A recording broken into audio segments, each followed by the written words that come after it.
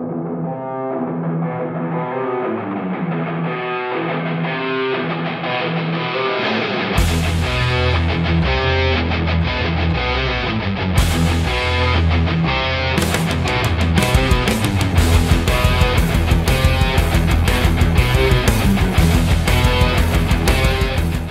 everyone, my name is Raziel Kane and I welcome you to another Voice Actor Spotlight. Sometimes you'll hear something on TV and you'll just perk up. Could be a song, could be a show's intro, or it could be a voice. For me, it's this voice. You are the betrayer? When I hear that voice, I stop anything I'm doing and I focus on the voice. I don't care what's on TV, I just want to hear the voice. And that voice is Keith David. I first watched Keith David in the 80s most epic street fighting scene, going toe-to-toe with Rowdy Roddy Piper in the movie They Live. All that testosterone for a pair of glasses. Amazing. Man, I told you, I didn't want to be in.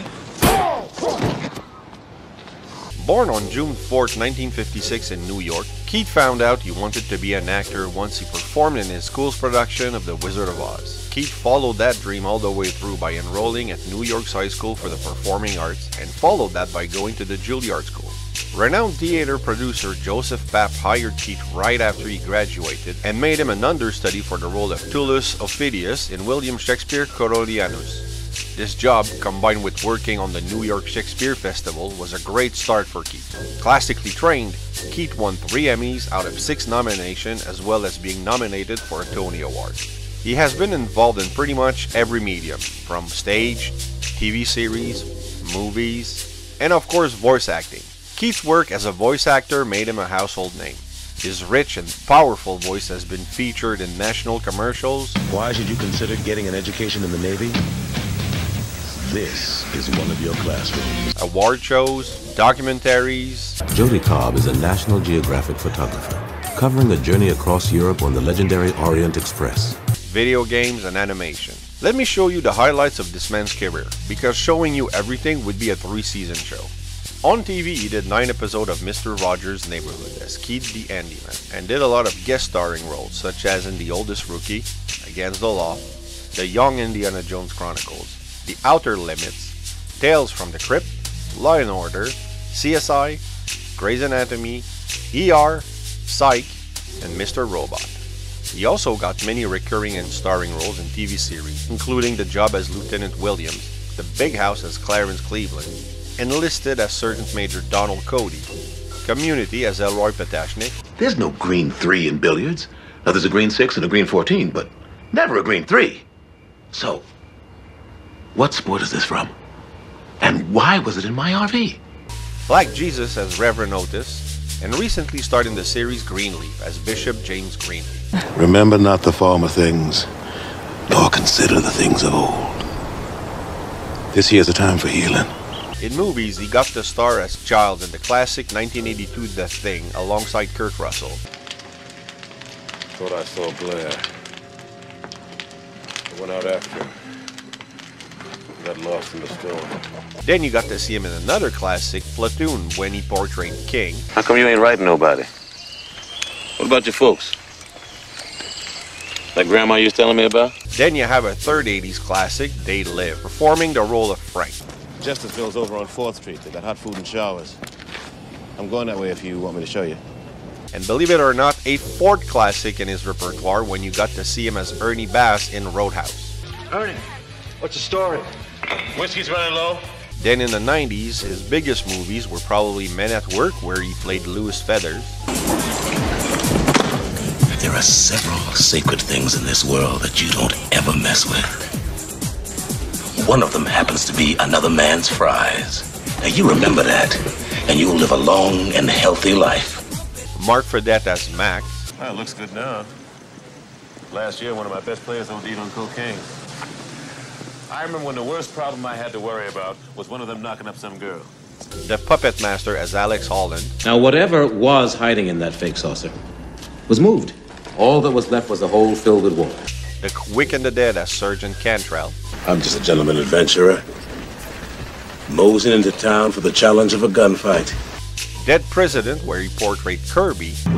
Want to drive, kid? Who, me? No, not me, you, motherfucker. And the iconic There's Something About Mary, where he played Mary's dad. Let's have a look at it. Oh, for God, never sake!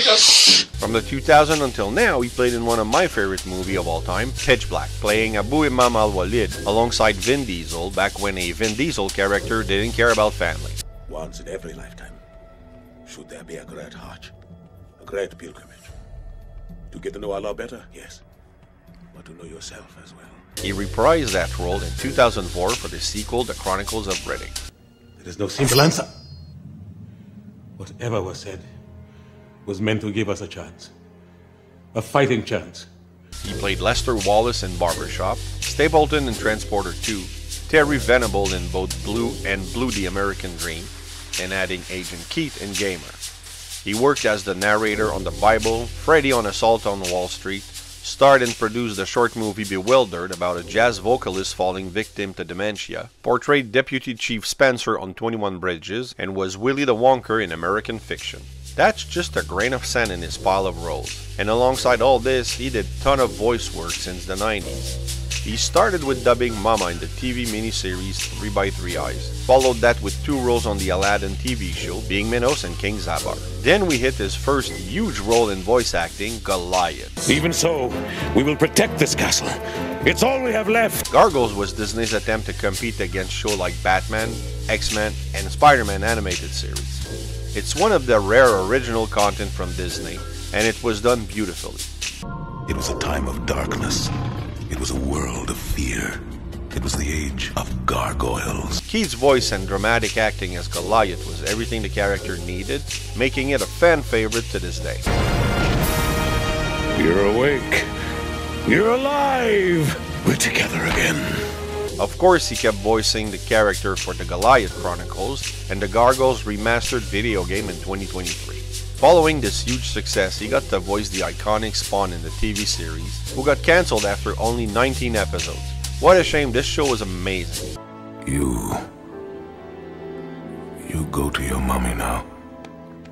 She'll take care of you. You heard Keith on a lot more shows like 1994 Fantastic Four as Black Panther. In your honor, I've designed my trap to be flame-proof and escape-proof. And 3 times as Apollo in Disney's Hercules movies and TV show. Plus the video game Hades Challenge. Hercules drive my solar chariot? He was Okoto in The Amazing Princess Mononoke. I believe you, and I thank you for it, young one. I am only grieved and ashamed that such a demon has come from our tribe. And reprised Abu Imam Al-Walid for the Chronicles of Riddick Dark Fury animated movie. It is a plantation operation. A boat like this loads up at port, signs on as many men as it can hold. He worked on The Legend of Tarzan as Tublat, Despero in Justice League, and Atlas in Teen Titans, followed by Julius Little in the game Saints Row. Yeah, we cleared out the row. You think for a second that's gonna stop him? Unless we wipe all these motherfuckers out, they're gonna keep coming. Which he reprised for Saints Row 2 and 4, while adding himself to the characters list. You are an actor, a statesman. Did I ever tell you about the time I choked a man to death with my bare hands? But to my surprise, he was Barricade in the 2007 Transformers video game. Lord Starscream, I have scanned the police database for information on this Sam Witwicky. We've acquired his image from the database and are tracking. And Grimlock in the 2022 show Earthspark. Thanks, kid. I needed to hear that. A lot of people will know him as Arbiter Tel Vadami from the Halo franchise. My friend's trust is not the issue today, Spartan Locke. It is my trust you must earn. Or as Captain David Anderson in the Mass Effect franchise. We're making a covert pickup on Eden Prime. That's why we needed the stealth systems operational. He was the main villain, the Center, in the animated movie Justice League The New Frontier. You do not have the will. The Cat in both Coraline movie and video game. And Chaos in Dissidia Final Fantasy and its sequel Dissidia 012. In the Princess and the Frog movie and video game, he played Dr. Facilier, which he reprised in the Sorcerers of the Magic Kingdom ride for the Magic Kingdom at Walt Disney World, and the digital book Disney's Villain Challenger. Y'all should have taken my deal. Now you're gonna spend the rest of your life being a slimy little Frau. Keith was both the Flame King and Baltus in Adventure Time, while also voicing Streaming in regular show. He was Reverse Giraffe and the President on Rick and Morty, while on the Flash TV show he gave life to Solavar. I am the warden of this prison, Flash. None shall escape. Not even you. And for the game Destiny 2, he lent his voice to Zavala. One fire team infiltrated the Witness's monolith and shattered its hold on the Traveler's light. For the Stretch Armstrong and the Flex Fighters, he was Malcolm Kane, which he reprised for The Breakout, and became King Andreas for Amphibia and Disney's Broken Karaoke. In the Masters of the Universe Revelation and Revolution, he was the voice of the frightening Hordak. Take it! Take it and be reborn into the ravenous maw of havoc! Following that with a role in Has-Been Hotel where he played Husk, and adding Darkseid to his repertoire in Kite Man Hell Yeah. And undoubtedly, this priceless weapon is being held in an impenetrable fortress. And you're probably wondering if a voice like that can be great for singing? It is. Keith has starred in 2 shows, one about Nat King Cole, too marvelous for words. Love is all that I can give to you. Nat King Cole is one of Keith's inspirations, so that must have been thrilling. The second show is called Here's to Life, about the incredible blues singer Joe Williams. If all this didn't convince you Keith has one of the best voices in the world, I don't know what will.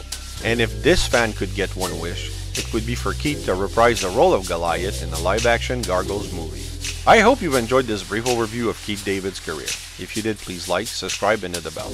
Also leave a comment, I love reading those. Keep coming back, I have more on the way, and remember, nothing in life gives you the right to be an asshole. Take care!